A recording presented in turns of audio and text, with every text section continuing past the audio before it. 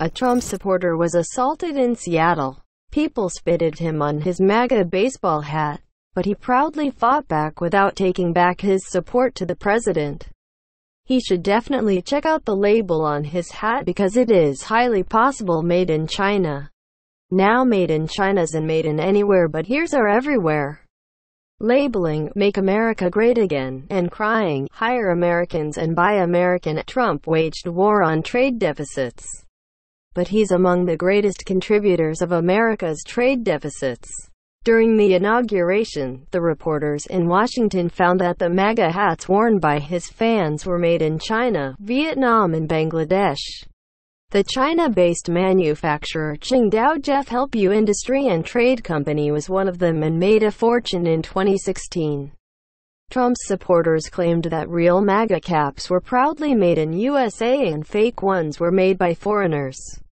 The real MAGA hats can be found in shop.donaldjtrump.com. But people found that the website was actually run by Canada-based company Shopify. Canada is the country accused by Trump of causing national security issues by selling its steel and aluminum to America.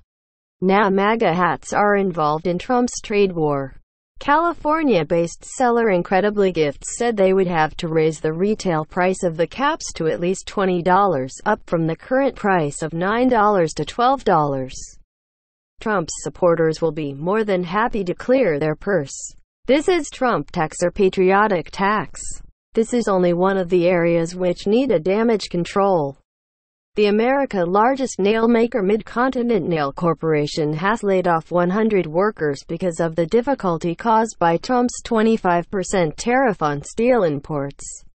If the situation goes on, the company could fold by Labor's Day. Michael Petefish is a soybean farmer in Minnesota. He said what farmers can do was wait and hope. The soybean price was driven up by the tariffs. He is storing his beans and waiting for a better market. Farmers are suffering from a double blow because of the price plummeting in domestic market. Soybeans have dropped more than $2 a bushel on the Chicago Board of Trade in the last few weeks. Indiana soybean farmer Dave Kesta's farm would lost tens of thousands of dollars. Let alone Harley-Davidson is moving to Europe. General Motors claims it will cut wages and jobs. Tesla announced that a new gigafactory in Shanghai. The economists have been warning that protectionism will cost Americans jobs, and it is costing Americans jobs. But Trump just does whatever he wants. It seems that GOP and the Democrats are criticizing, but the Congress is not moving. They could have stopped Trump by a bill. The reason is that two parties are preparing for the midterm election in November, so they have no intention to stop Trump.